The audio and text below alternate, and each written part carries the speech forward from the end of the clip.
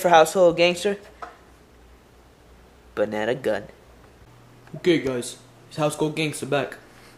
Now today, I'm gonna show you how to rob a convenience store with household items.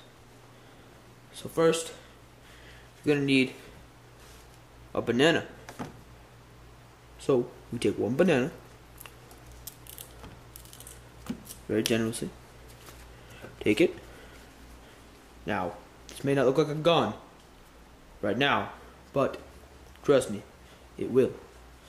So, you take your banana gun and then you place it under the shirt. So, it looks like you have a gun.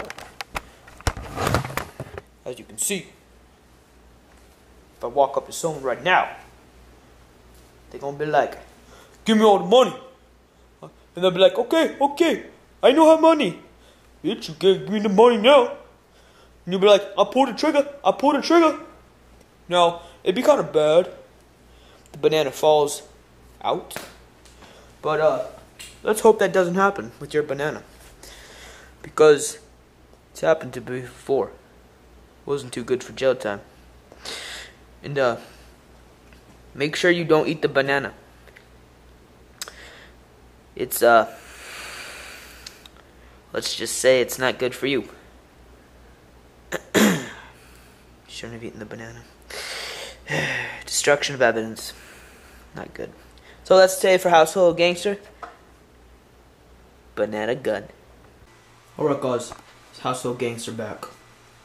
Well, today we're going to be showing you a good way and a new way of getting money. So, to here we have a $100 bill. Now, go out to eat, okay? Now, this is the only thing you have on you. Now, you're going to want to spend it. So, what happens when you spend it? Can you get it back? No. The retard restaurants have it, okay? So, you're going to be like, oh no, I have no more money. We can fix that. So, today, what you're going to need? Oh, $1 bill, $5 bill, $10 bill, $50 bill, $100 bill, or if you are got the goods, $2 bill. So, that's what you're gonna need: money and printer.